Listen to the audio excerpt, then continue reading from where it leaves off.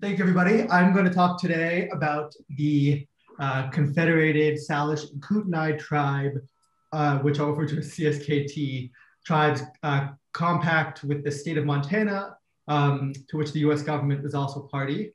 This compact kind of evolved over the course of a few decades and actually just started to be implemented this year. So we'll talk about how they got there. Just to start, this is Montana. These are the various water basins in the state of Montana. This little area in the corner here is the Flathead Reservation. So it's actually a fairly large chunk of land. The water rights that we're talking about today really cover the entire region of Northwest Montana, mostly west of the Continental Divide, but there are some rights that were affected by the treaty that actually on the east side of the Continental Divide. So we're going to talk about the history, the kind of way that these water rights came about, some of the context of the negotiations, talk a little bit about the negotiation topics and then where they ended up. And even as I go through the history, I hope to explain, because some of the disputed rights, kind of a lot of the questions go back to the origins of those rights. I hope to kind of bring up some of the different disputes in the historical context so that, and also kind of begin to shed light on kind of the present status of them and how they came up with the negotiations based on that context. So to quickly look a little bit at the history, the Treaty of Hellgate, which is the treaty that created the Flathead Reservation in Northwest Montana, it's about 1.25 million acres, was signed in 1855 by representatives of the US, as well as the tribes that were party to the treaty. The treaty gave them the rights to that land, but it also included an unusual line, which has become very important, that was not included in any of the other treaties that the US government negotiated with the state of Montana. This line is from Article 3, the exclusive right of taking fish in all the streams running through or bordering said reservation is further secured to said Indians, as also the right of taking fish at all usual and accustomed places in common with citizens of the territory. So this provision maintained that the tribes had the rights to use water that passed through some of the lands that they conceded. That the part that says the right of taking fish at all usual and accustomed places. This is the basis of what have become to be known as the tribes' off-reservation water rights. And we'll talk about what those are and how those became contentious. As was often the case with treaties of Native tribes, the US government violated the spirit and the letter of the Hellgate Treaty within a number of decades. The kind of general history that pertains to a lot of the, all the Native American tribes is in 1887, the Dawes Act was passed, which subdivided Native reservations into individual allotments and open reservations to settlements by whites. In particular, the Flathead Reservation, this kind of accelerated after the Flathead Allotment Act of 1904, provided for the distribution and irrigation of actually actually a few different sizes of allotments, but predominantly 160-acre allotments to Indian households. And then the rest of the acres that weren't given out were considered surplus. And those surplus acres were available to non-tribal members. And so today, actually, most Flathead Reservation residents are not tribal members. And there are many both public and private non-tribal water uses, including municipal uses. For example, Polson, Montana, which is the county seat of Lake County, which is one of 4 counties that enters into the Flathead Reservation. Polson, Montana is the seat county of Lake Montana, and it's the largest town on the Flathead Reservation. So I think it's just important to recognize the complexity of the land use. The Flathead Indian Irrigation Project was a federally funded irrigation system that was developed over the course of the first half century, mostly in the 20s and 30s. And it's really a really extensive network of irrigable acres, canals, laterals, distribution systems, pumping stations, storage reservoirs that provides irrigation to all of the land that was described on the past slide, both native users, and municipal and non-native users, particularly agricultural users on the reservation who are not members of the tribe.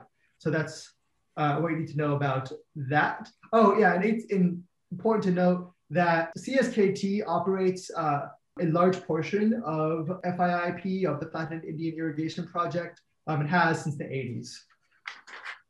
So water rights. Like many Western states, Montana adopted a first in time, first in right doctrine of prior appropriation. And until 1973, most rights in the state were use rights, which means they were exercised when someone basically took water for a beneficial use. Most of the time, they never filed those rights with the county or the state. And so many rights had no paper record. Rights often spanned multiple counties, and there'd be competing claims to the same quantity of water. And this became increasingly complex because rights were also kept in county courthouses. And so even if a right was filed, you had to go to every county courthouse to figure out, if there were competing rights. So in 1972, when Montana adopted a new state constitution recognizing existing water rights, it also called upon the state legislature to, quote, establish a system of centralized records for water rights. And that's the origin of the dispute, is the status of the Indian rights in the centralized record.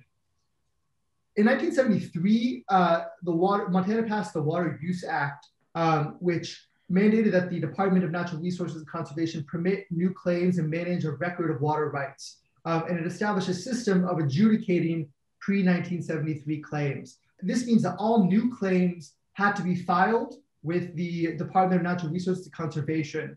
And it began to create a bureaucratic structure for looking at all claims filed prior or existing, even if they weren't filed, prior to 1973.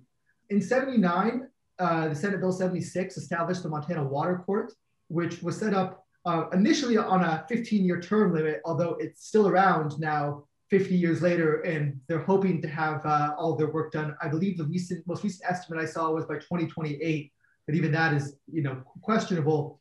And established the Water Court to adjudicate all pre-1973 claims.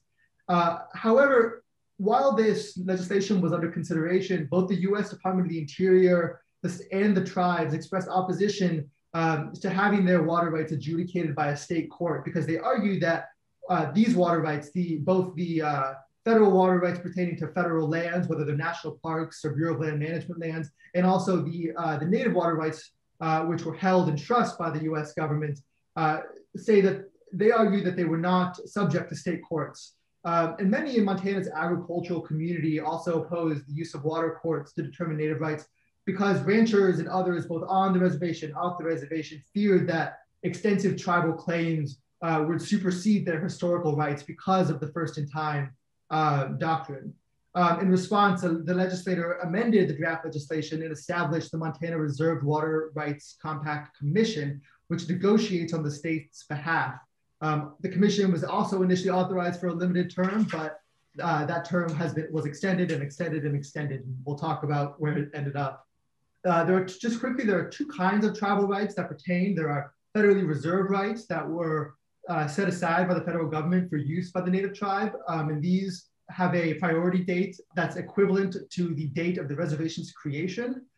So in the Flathead Reservation, it's 1855, and they're governed by what's called the Winters Doctrine, which refers to this Supreme Court doctrine that said that when the U.S. set aside land for an Indian reservation, it implicitly reserved adequate water for the tribes to fulfill their livelihoods. And so this is the on-reservation rights that we're talking about that are federally reserved.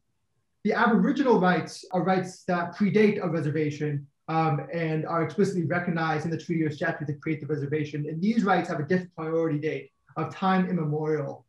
And time immemorial means, I thought that was an interesting term, time extended. What it means is time extended beyond the reach of memory, record, or tradition, and definitely ancient beyond memory or record. And so these are the off-reservation rights that were subject to that kind of the provision in the original treaty that I mentioned.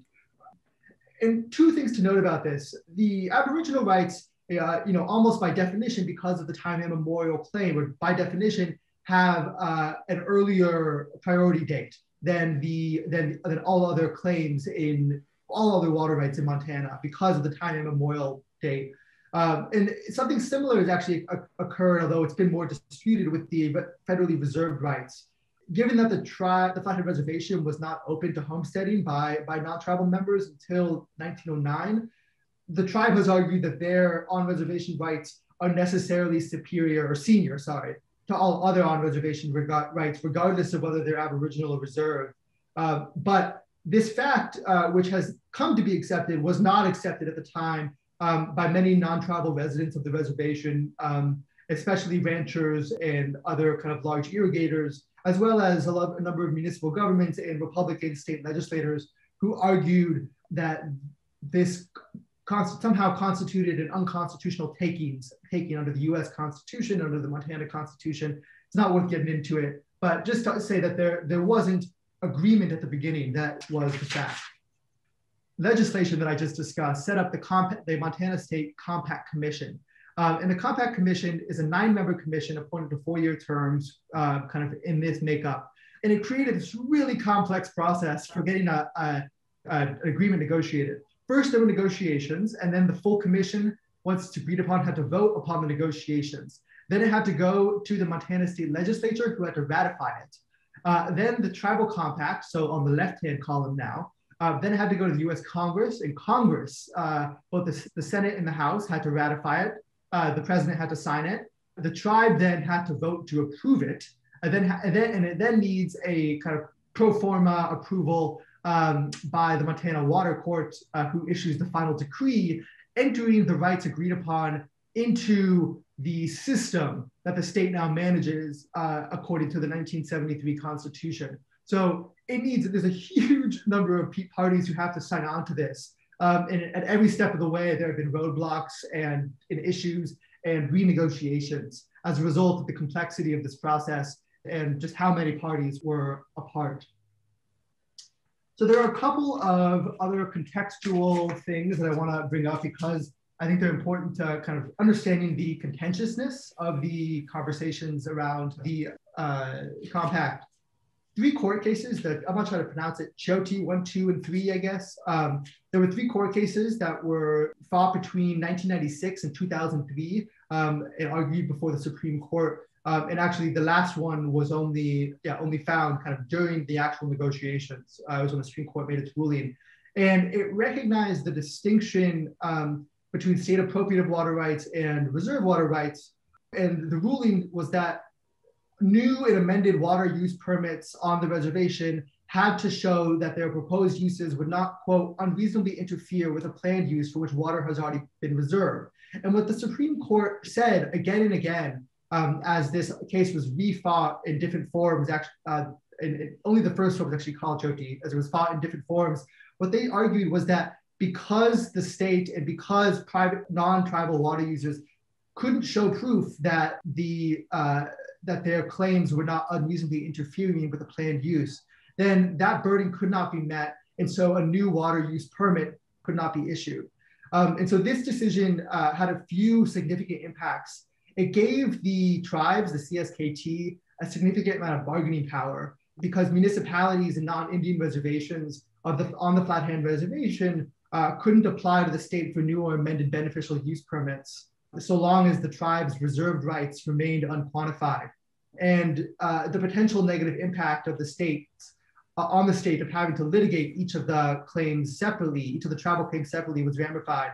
It's also important to note because that non-Indian permit holders were frightened of not receiving sufficient water for their own uses or losing their water rights altogether because of the possibility of the tribes having reserved claims. And this generated political panic among kind of non-Indian municipal and county politicians and amongst other irrigators in the region.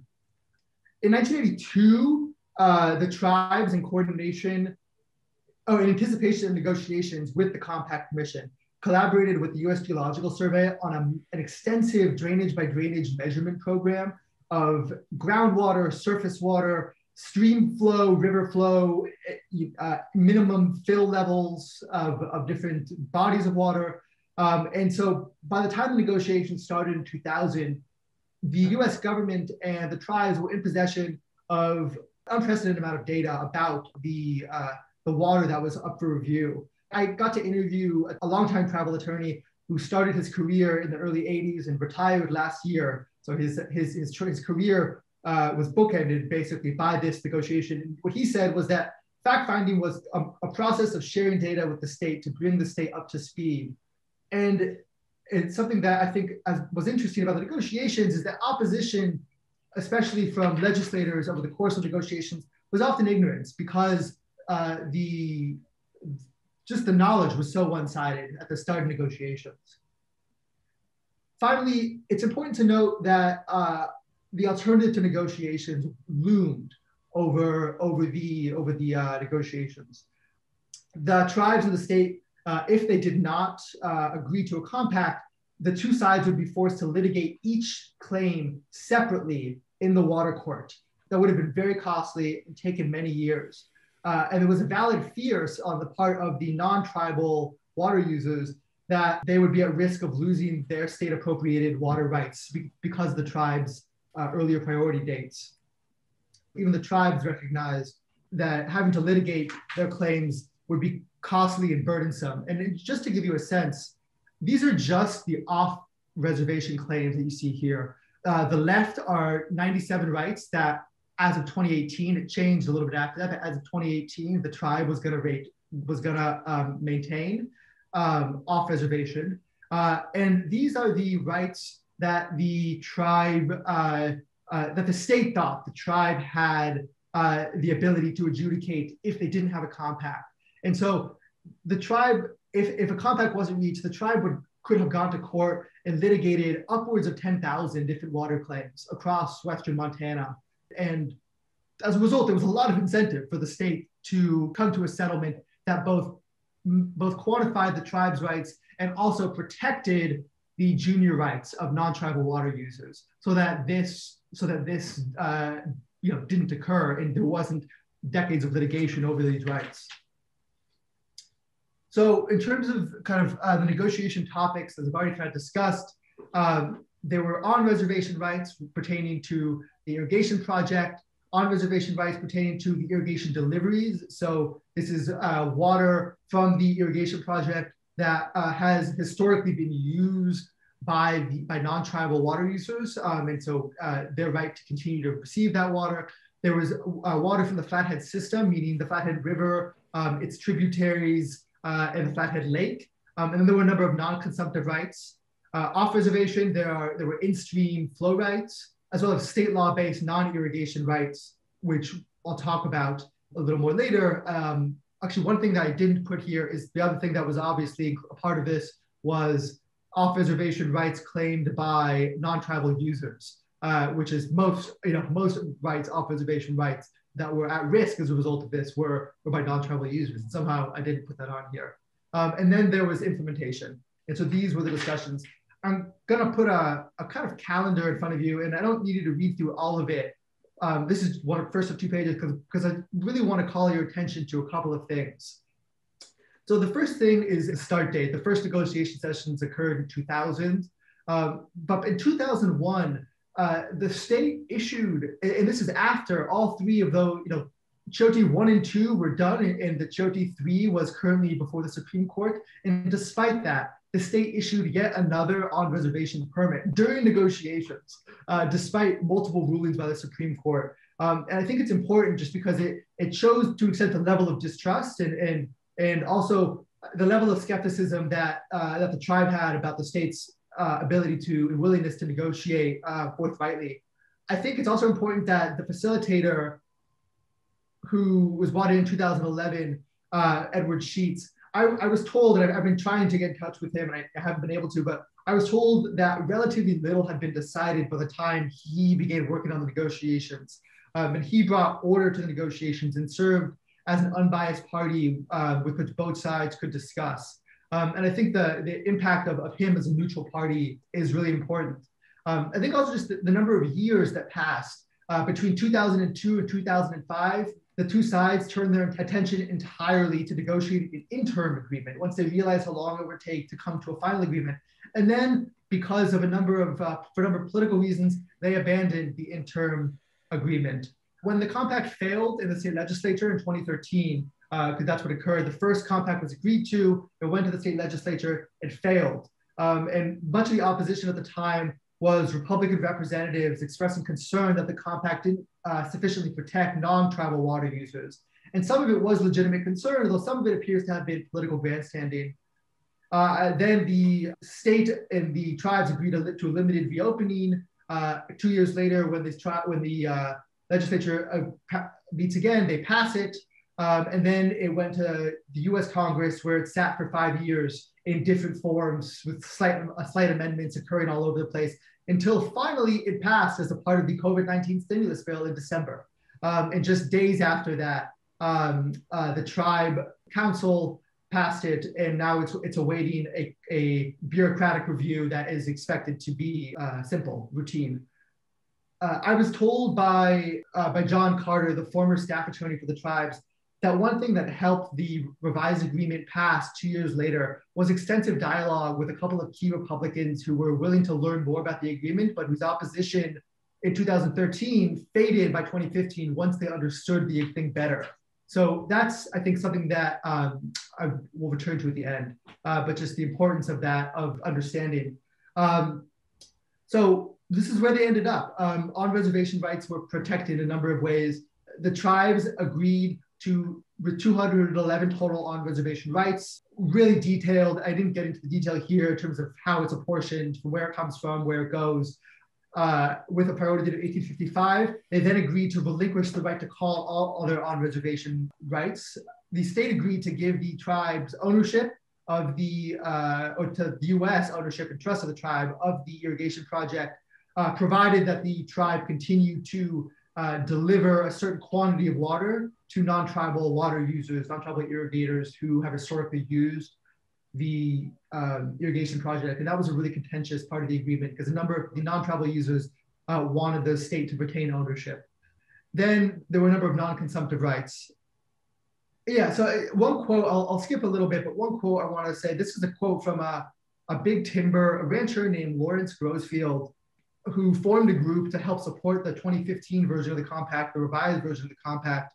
She gave this in 2015, and she said he gave this, sorry, Lawrence.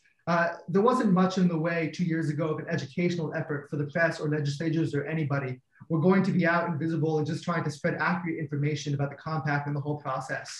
And that 2 years later, after the first agreement failed, that educational process was really important.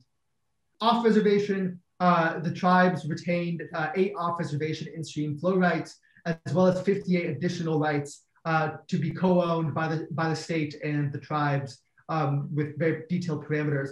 The tribes agreed to relinquish 97%, many thousands of claims, protecting then non-tribal users across Western Montana. And that was hugely important. I want to point out one thing, which is that the map I showed you earlier of the off-reservation claims, it said on the map that there were 97 off-reservation rights in 2018 that the tribe were getting. But by the time the actual agreement was passed by the US Congress, that number had dropped to 58. And that occurred because Senator Gaines of Montana, basically with the tribes, negotiated slight changes in order to get other senators on board, other US senators on board. So it's interesting that even once the agreement had passed, was agreed to by the two sides, even once the state legislature had agreed to it, 4 years later, when it was with the US Congress, they were continuing to negotiate over minor points so that they could get this thing passed once and for all and quantify the tribe's rights. Implementation. The tribes, at the very beginning, the tribes wanted a unitary system that they controlled on reservation. Over time, they came to an agreement for a unitary system that was jointly controlled. And this was unprecedented for the state and who had never given up some management to one of the tribes in the state, and also was a significant concession by the tribes. This joint board is currently being set up with help from the state commission. And the state agreed also to give $50 million to a number of water measurement and irrigation efforts. The unitary system is something that a lot of the, also again, the non-tribal irrigators were very upset about because they felt that they would lose the ability to negotiate rights that they felt they should not have to go to the tribe for. I'll leave it at that for now. A couple of conclusions that I want to bring up. One is that divergent knowledge is an impediment early on in negotiations, that water measurement should be jointly undertaken or jointly observed. I think it's really interesting that one of the major impediments in the first years was simply the fact that the state didn't have anything close to the level of understanding of the existing water on the reservation that the tribes had and that the US government had. Second, that impartial facilitators are essential and should be utilized even before negotiations begin. That the first decade, wasn't wasted. Some stuff was decided upon, but by all accounts, when Edward Sheets was brought on, things moved forward much more smoothly in a really ordered fashion and with a lot less chest beating. And third, so when politics are bound to get in the way of an agreement's approval, it's better to include skeptical parties than to build wall around negotiators. This is just a personal thing. I think that certain state representatives and senators, as well as some major irrigators, might have been, if they had been educated on the negotiations prior to the document's public release, it's possible, I don't know if this is for certain, but it's possible that some of their resistance could have been mitigated. And then again, adaptive, which we talked about before this class, adaptive governance necessitates shared control. Finally, I didn't know what to do with this. It's one question I've been grappling with in the past days as I've been editing my written report, which is what should we make of the fact that even after the CSKT, after the tribes had negotiated with everybody in good faith, they had to give up additional rights in order to get it passed by the US Congress. Is there another system, given the complexity of the process, another system that could have been set up to help create a process that wouldn't have required as much legal approval? Or is that simply a fact of history and we need to accept it? And it's a question I'm interested in. And with that, I will open it up for comments and questions. And I know that was a lot, so thank you all. Yeah. Thank you, Aaron, for the nice presentation. So now I would like to ask Susskind to make comments and feedback. Very well done, Aaron, with your presentation. You really picked a very complicated case study because it involves a lot of stakeholders. So as it involves a lot of stakeholders, so my first question would be, how do you think that all stakeholders came into one page? And why do you think this treaty, treaty took so much time to finally conclude? Because it involved a lot of litigation. What was the things which were not going in the right direction before? And what was the thing which happened this time to make it in the right direction? In terms of why it took so long, there are a couple of things. When the Water Commission was created, when the Compact Commission was created in the late 70s, they had about a little over a dozen agreements to negotiate with the federal government and with the states' tribes. And they purposefully did all of the others and then did the Flathead Reservation one, because the Flathead Reservation one was the most complicated. And I think that actually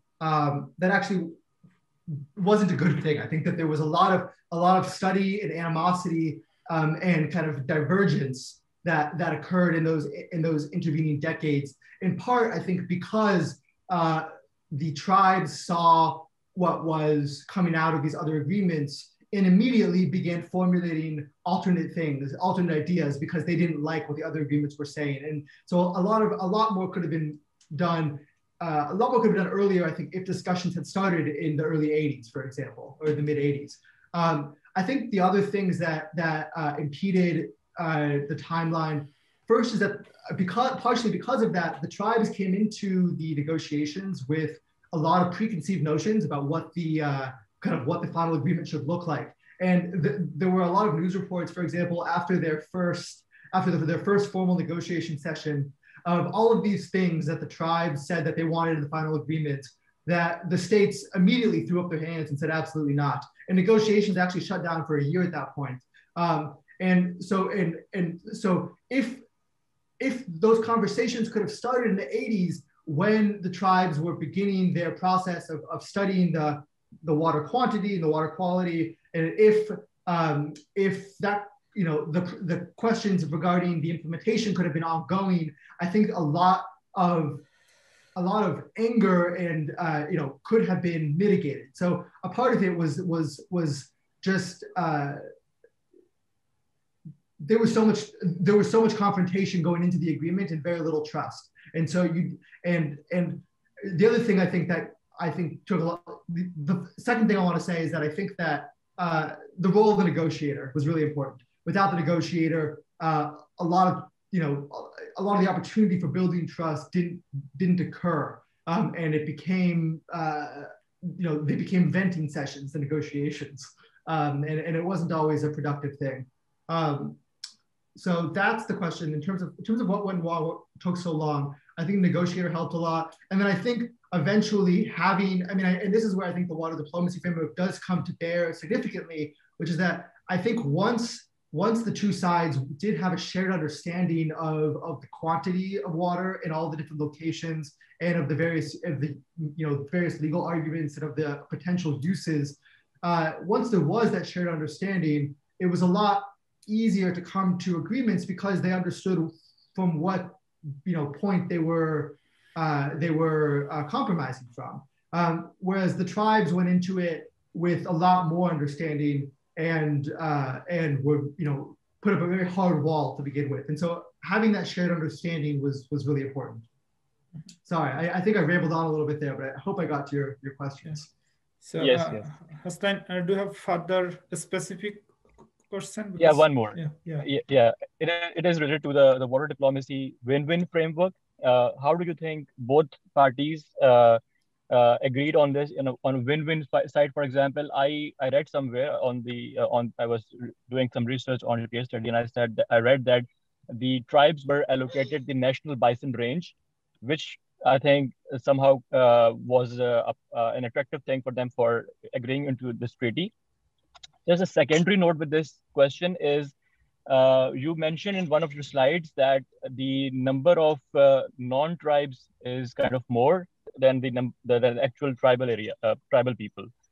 So given I just want to understand from you, what is the percentage of tribal people there and non-tribal people, and how do you think that balances or evens out the whole treaty and things in the Montana region? Yeah. So just to clarify, the National Bison Range is on the Flathead Reservation. So the tribes were given the rights over the management of that range, but it was already on the reservation. It wasn't something off reservation that they were fighting over. It was on reservation land that was under the legal authority of the tribes, but managed in trust by the federal government until this occurred. In terms of what was your question about the kind of the numbers of non-tribal members? Yeah, I wanted to know that in this whole Montana region, in which the treaty is enforced, what is the percentage of the tribal people are there and the non-tribal people? Like, how much benefit are they going to get, the non-tribal people? So I can't remember the population of the tribe. I don't remember right now. I believe it's about 8,000, and about 60% of the members live on the reservation. So I believe it's I don't know, the tribal members, maybe it's 5,000. I can't remember exactly right now how many tribal members live on the reservation. It's a few times that in non-tribal members. I'm not sure the exact numbers again of non-tribal members live on the reservation, but it's a few times that. The town of Polson, which is the biggest town on the reservation, has a population of about 3,500. There are many other small towns. So those rights, the tribes were given this agreement quantified, just to clarify, because maybe I didn't make this clear before, this agreement quantified the tribes' rights on the reservation. But then there's still other water. So that other water then, because the tribal rights are quantified, can now be claimed by non-tribal users on the reservation, if that makes sense.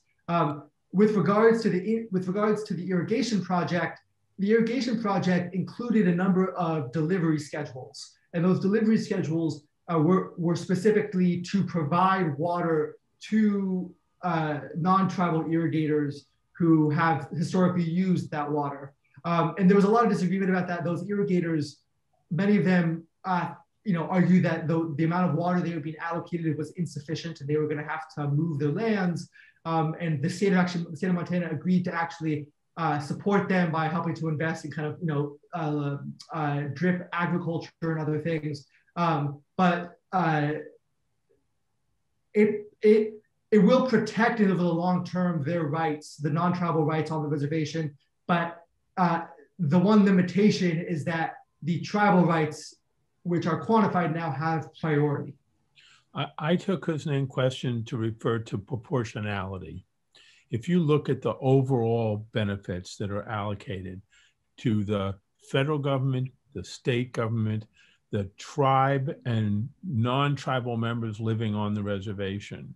Yeah. Does the final agreement reflect some kind of proportionality, equal proportion of gain, however measured? Did everybody come out roughly the same relative to the gains that they got? Not in terms of how many people, but just in terms of these different categories. Yeah, that's a good question. I think in terms of number of people, I don't know. In terms of the categories, the non-irrigators on the reservation, yes. So non-irrigators meaning not the irrigation project users, not the non-irrigators definitely did. The municipalities were are going to have sufficient water to grow. Homeowners and developers can build again for both reservation and non-reservation, tribal and non-tribal members. There's a significant amount of enough water and now enough legal clarity that was a gain in itself. The group off reservation as well. I think that a lot of the off reservation, definitely the non-tribal members, of the citizens of the state gained a lot because the tribe gave up a lot of their claims. The one area where I think there's still disagreement on, and I don't have I think that it's still very controversial, and it will be throughout implementation, is on reservation irrigators. I think are one group that's still, a number of whom still feel like they did not have sufficient, they did not gain sufficient protection as a result of the negotiations. Good, that's a good answer, thank you. Yeah. Cassiano, do you have any feedback or question to Aaron? Yes, I'll be very quickly. First, Aaron, congratulations for your case. Very well done. Very well. It's a complex case study. I just want to highlight some points here. I appreciate the historic context that you gave from 1855 until 2000. Also, I like to learn a lot about the first in time, first in right that you mentioned before the 1973. And you mentioned that the facilitator arrived in the negotiation only in 2011. But even with the facilitator, took like 9 years to reach the agreement. So to clarify, it actually took, so the facilitator arrived in 2011. They reached their first agreement in 2013. So that was when they reached the agreement. Then as a result, as a result of the state legislature voting it down, they renegotiated the agreement in 2015. And at that point, it was just sitting in Congress. So they weren't negotiating anymore. There were some minor things that were changed, and the facilitator is actually still involved. But it actually only took 2 years with him to reach that agreement. Oh, 2 years. Oh, great. Gotcha. Yeah. Aaron, you don't have to do here because I know Gemma has to present the Columbia presentation. But if you can describe more in your paper, the negotiation process with the Compact Commission. I like a lot that the slide you put over there with the 9 members. And if you can compare with the Water Management Board that only have 5 members, right? Yeah. 6 members, but only 5 can vote. It's the only. I really appreciate it. Congratulations. Thank you. Trying to understand the negotiation process has been really tricky. I've read, and I've heard that there are transcripts of the negotiations out there, but I've called around. I've called like the DNRC and a number of other people who were party to them, and I've emailed people who mentioned them, who have cited them, and I can't find them. I have a lot of the what's it called, the topic lists, but not the transcripts themselves, which is a disappointment. So any other question or comments from Flora or Gemma? Okay. Thank you all. I appreciate your feedback. Yes, so maybe before Larry, I would like to ask one thing. So how does national politics played a role?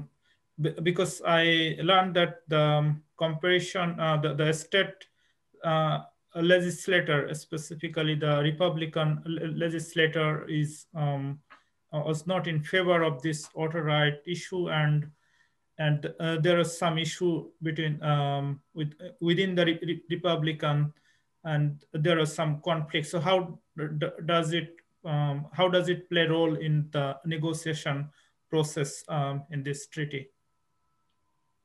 I defy anybody to explain that. Anybody. I don't care who they are, because there's what the system is designed to do, and there's what the political system actually does. And what it actually does is a function of who has the majority and who's in leadership in the executive branch. And it doesn't matter what it says on paper about what is a state's right, what is a national government's right, what is executive, what is legislative. Doesn't matter. It all changes every time there's a shift in power and relationships. So there is no way to answer the question about what is this crazy intergovernmental system we have supposed to do relative to Indian rights, because you then also have the court entering. We have these three branches, and the Supreme Court got involved in this case at one stage, as you heard from Aaron, and you have state legislature, and you have the federal government legislate the Congress, but you also have the agencies, and the agencies have responsibilities for the tribes, the Interior Department. It is an insanely complicated system, and it's very hard to know what's going on even when it's happening, because it's not transparent, and people make all kinds of private deals, and other issues get traded off against the issue you're interested in, and you don't even know that that's why somebody voted a certain way. They didn't care about the issue, but they got something from somebody else for something else. So unraveling all of that, I mean, I think Aaron did a wonderful job, as best you can do, of at least getting a timeline and looking at the outcomes. But the process, I mean, even with the transcript,